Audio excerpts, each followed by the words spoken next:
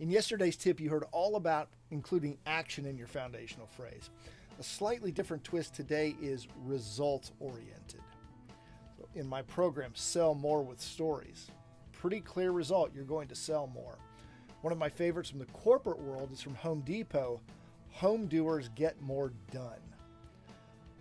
So in thinking about your foundational phrase, the ultimate benefit to the audience, how will their lives improve? What is an end result that you can promise in your foundational phrase?